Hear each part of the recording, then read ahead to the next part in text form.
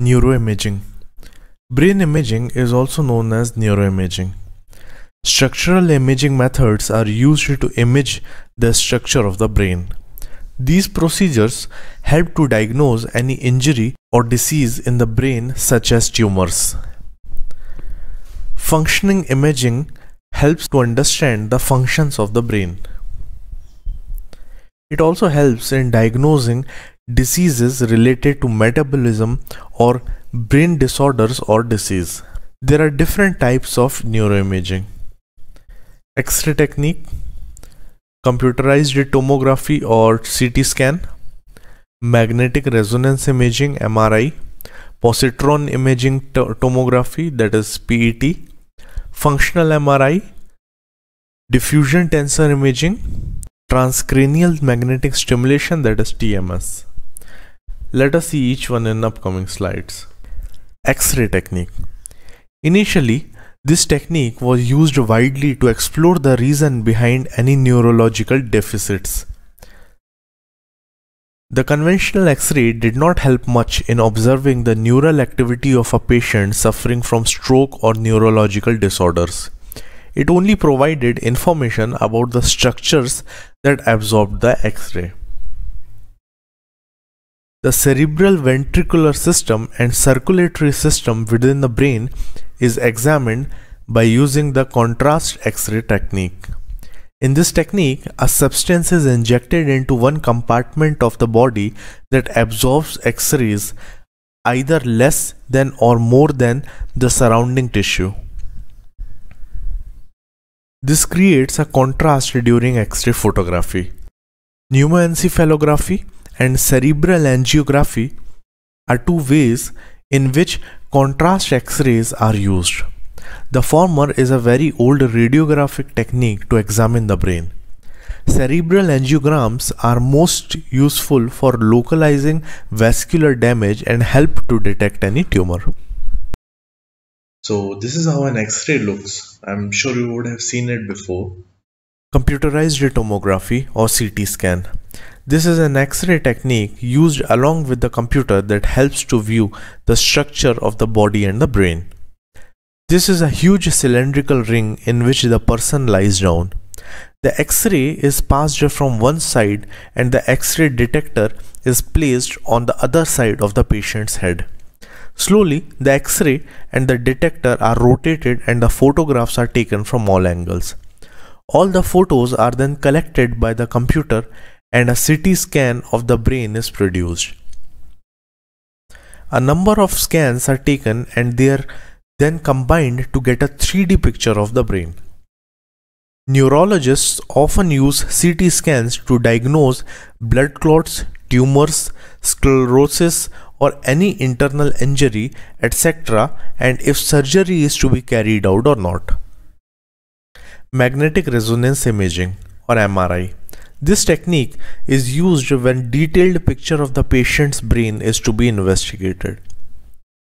This technique uses a strong magnetic field to gather images of the brain in frontal and horizontal planes.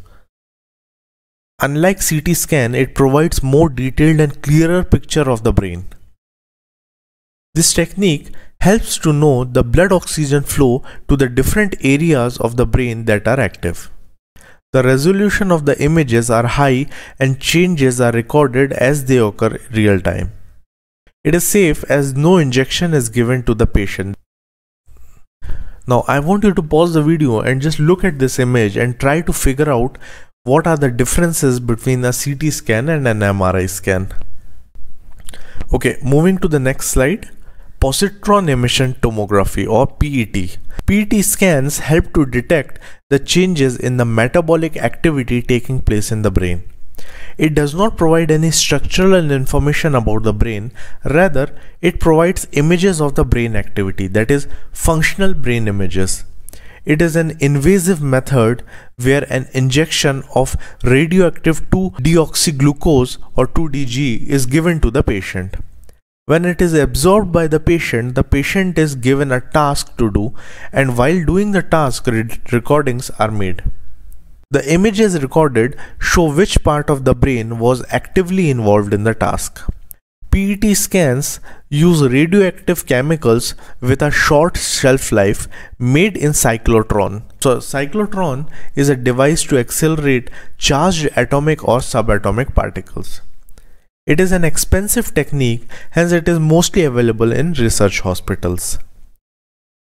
Functional MRI or fMRI. It is a less expensive and less risky technique than PET scan. fMRI primarily measures changes in blood flow or hemodynamic response.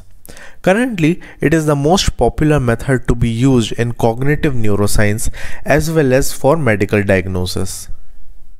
Diffusion tensor imaging or DTI. It is a method that identifies those pathways along which water diffuses. Water diffuses in the tracts. Diffusion tensor imaging gives image of these major tracts. DTI determines the location and also the orientation of neural axons in the brain. This method gives an idea of how the different areas of the brain are connected to each other. This is the particular advantage of this technique as compared to other technique. Now let us see what tracts and axons are, which were mentioned in our last slide for more clarity. On your left, tracts are neural pathways that are located in the brain and spinal cord, that is your central nervous system. Each tract runs bilaterally, one on each side of the cerebral hemisphere or in hemisection of the spinal cord. On your right is an axon or a nerve fiber, which is a long slender projection of a nerve cell or neuron that conducts electrical impulses away from the neuron's cell body. Transcranial magnetic stimulation or TMS. It is a technique that turns off a part of cortex by creating a magnetic field. It temporarily inactivates the neurons below the magnet. Researchers use TMS as a mapping technique.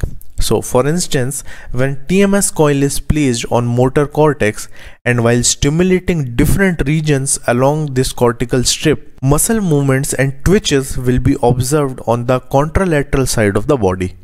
From this, it can be observed that different body parts map onto different parts of the cortex and also how much cortex is devoted to any particular body part.